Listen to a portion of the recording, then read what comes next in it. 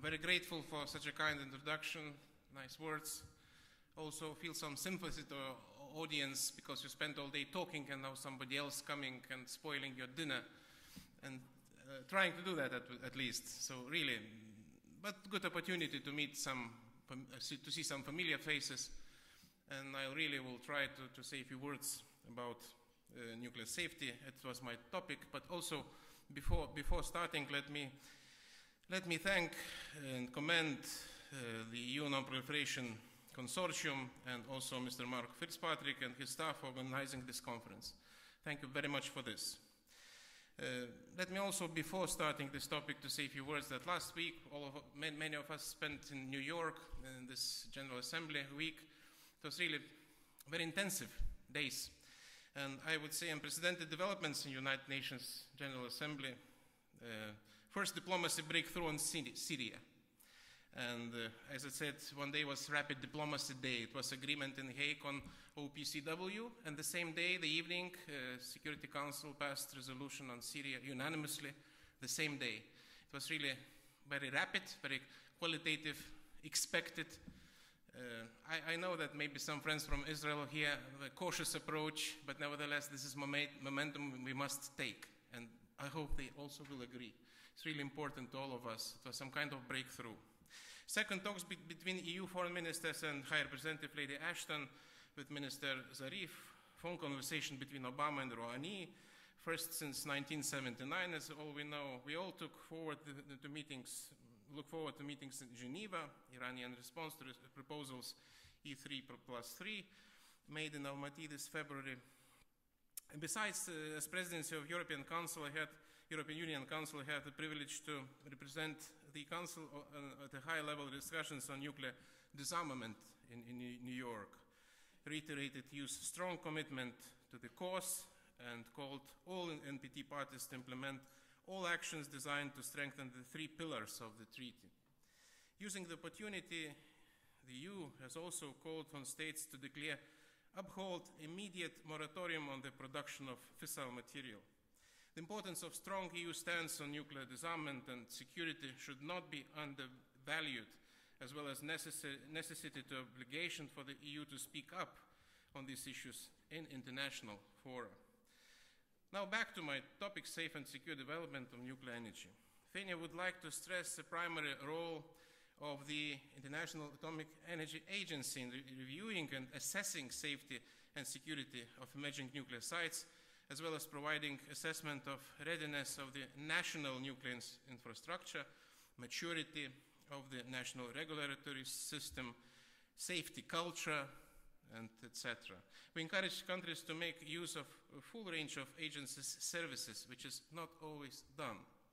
We also invite agency member states to host integrated regular reviews service and other peer review missions and to conduct national reviews on a regular basis. In light of the Fukushima accident, EU member states, as many other states, have undertaken as a matter of priority review of the safety of all nuclear power plants within the European Union on the basis of comprehensive and transparent risk and safety assessment, so-called stress tests. Stress tests were overseen by independent national regulatory authorities, and reports on the outcomes, subsequent measures were made public, and it's very important. Another vital element in ensuring nuclear safety is the dialogue between neighboring countries and application of international conventions and safety standards in order to avoid eventual negative transboundary impact. From its own experience, Lithuania would stress that the lack of dialogue undermines trust, confidence among neighboring countries, ultimately does not help to ensure safety and security of our people, our cities, our countries. Let me add here that we really do have our national experience. And being as a presence in the European Union Council ministers, we also revealing some priorities, and part of them has to do with the energy safety, security, or internal energy market, or I would say external energy policy, which is not easy to do. Usually every country has this national policy, but these issues must be addressed together, jointly, because this is something has no borders. And we do feel that personally very, very painful, I would say. Maybe you know, some of you, your experts, definitely you know, there are few nuclear power plants building on the borders of Lithuania currently. After decommissioning our own one, which was done according to the commitments with regard to the European Union, now we see these two nuclear power plants built. And one of them, if it would be in Vilnius now, that would be 30 kilometers to the border with Belarus, from Vilnius, from the capital. And 40 kilometers to the side where Belarus is building nuclear power plant.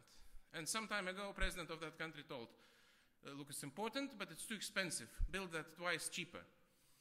And they will do that twice cheaper. What that means with regard to security, you can know not worse than me do. And when we're asking our colleagues and neighbors, what are you doing and what that means, they're just smiling and say, look, we're doing everything according to standards. Although they are members of ESPO committee, but they're not following these regulations.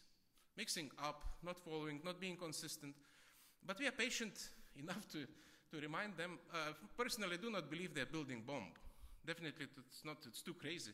If it's 40 kilometers from Vilnius and 150 from Minsk, it's a big difference.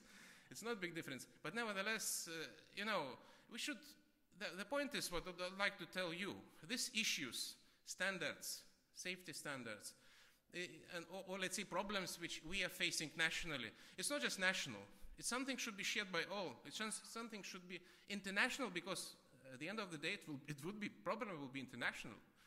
So given, and so to say, respecting all this national autonomy of our policies, including, so to say, energy policy, I still believe that we must develop in the European Union external energy policy, united, address this issue jointly, respect the standards ourselves, but also ask our colleagues and partners to do the same, because otherwise it will not be consistent and common general picture will not be completed.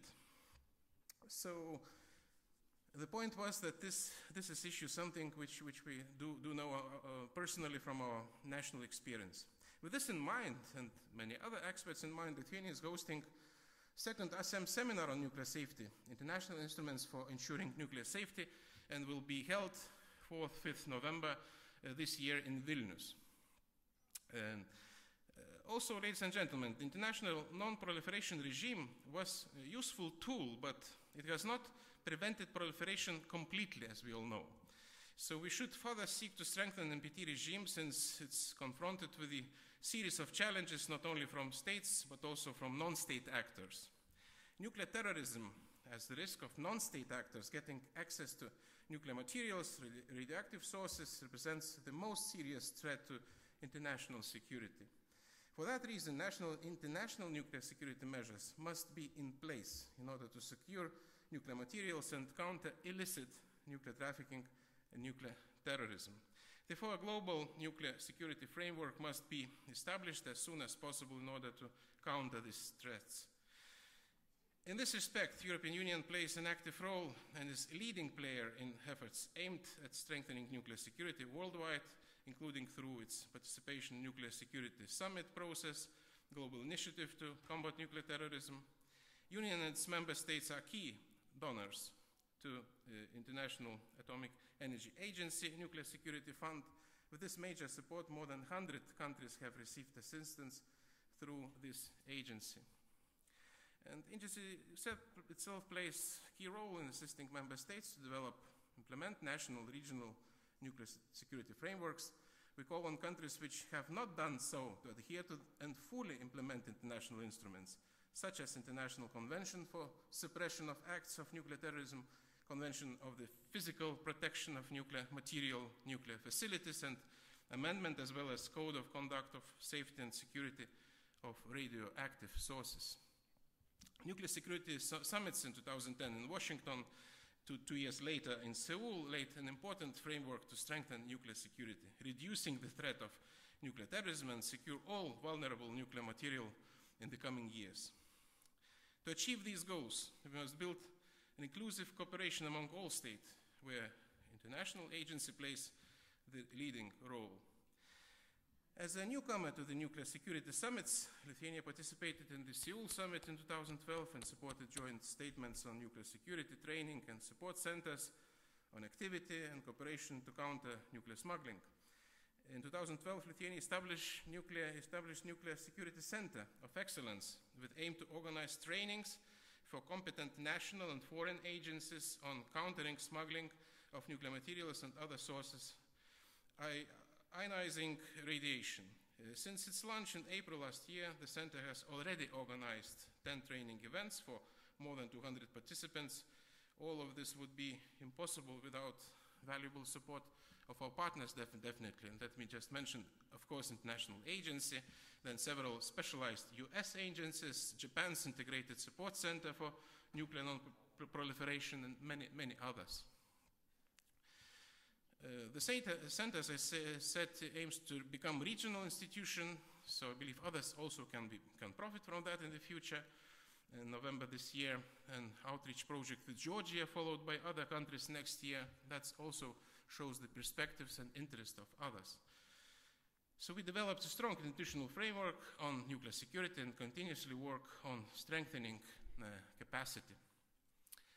So as I promised not to spoil your dinner, so let me say for the conclusion, to stress that nuclear safety and security will remain Lithuania's priority.